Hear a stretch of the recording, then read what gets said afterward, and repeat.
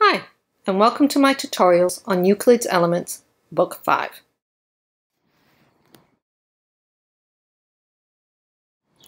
This video presentation is going to be on Proposition 4 of Book 5.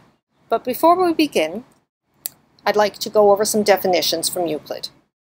The first definition, as translated by Heath, states that a ratio is a sort of a relation in respect of a size between two magnitudes of the same kind.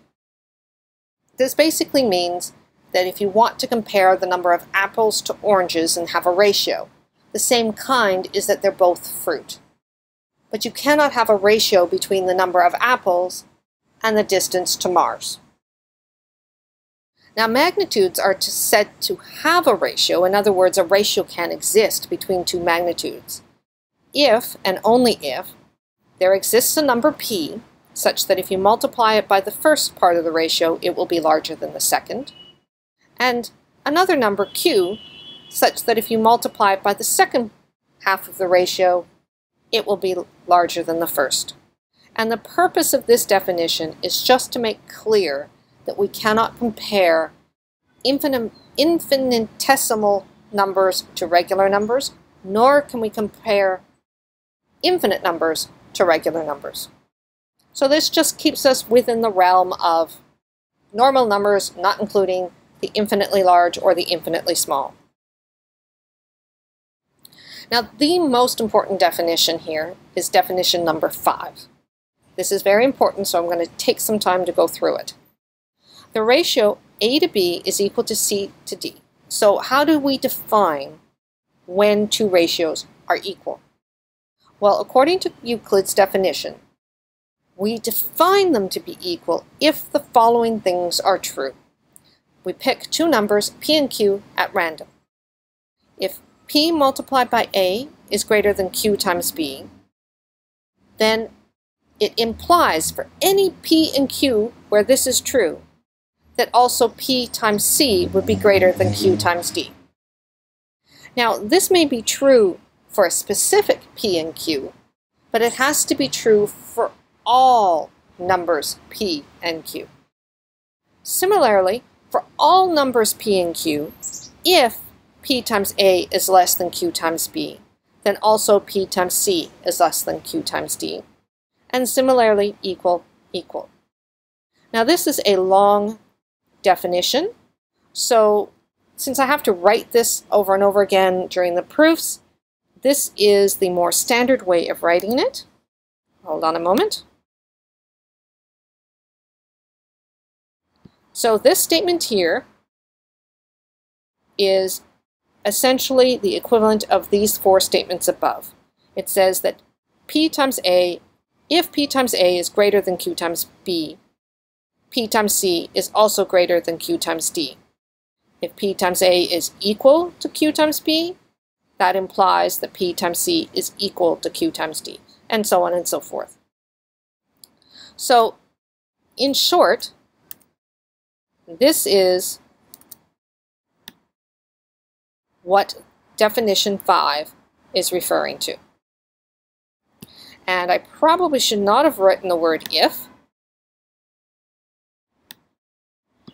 It's if this holds true, then by definition, A to B is equal to C to D.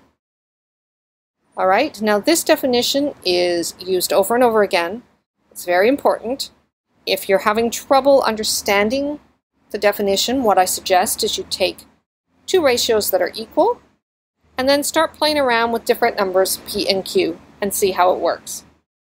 Then take two numbers, a and b, or two ratios, a to b and c to d, that you know are not equal, and then see if you can find a p and q that breaks the rule.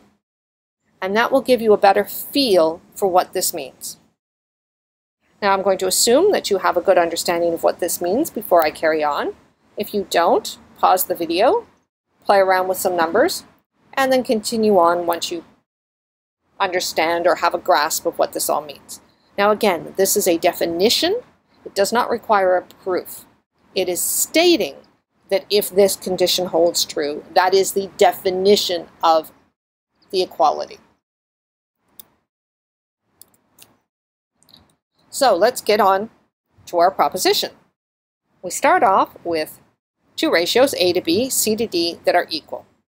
And I wrote this down here because we'll need it later on. But again, remember, by stating that these two are equal, we're basically stating this fact.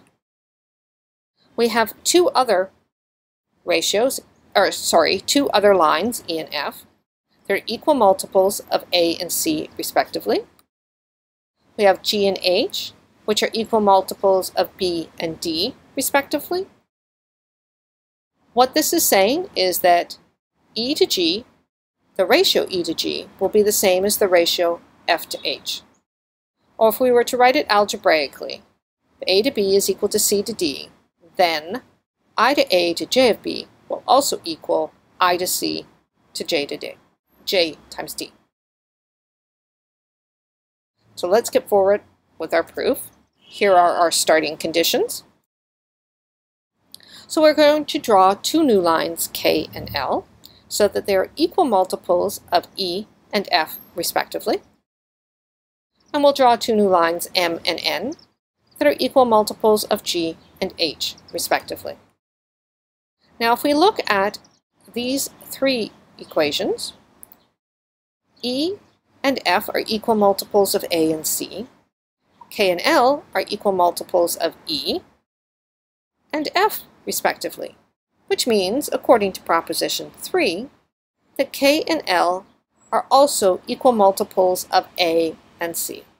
So here we have K and L are equal multiples of A and C. Similarly, we can show that M and N are equal multiples of B and D. Well, PA is equal to K. QB is equal to M. PC is equal to L. And QD is equal to N. So we have this relationship that comes about because A to B is equal to C to D, and this is the definition of the equality. But K is equal to ME, M is equal to NG, L is equal to MF, and N is to NH. So I've just rewritten the relationships. Well, ME to NG, MF to NH, this shouldn't have been grayed out, but it is, we'll live with it, implies that E is to G as F is to H. So here we have shown that if A to B is equal to C to D, E, F are equal multiples of A and C, G equal multiples of B as H is an equal multiple of D.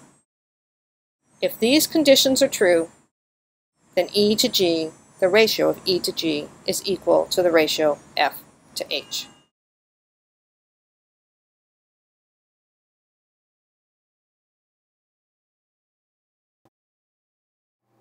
And that concludes this video presentation. To see the next presentation, just click the next button.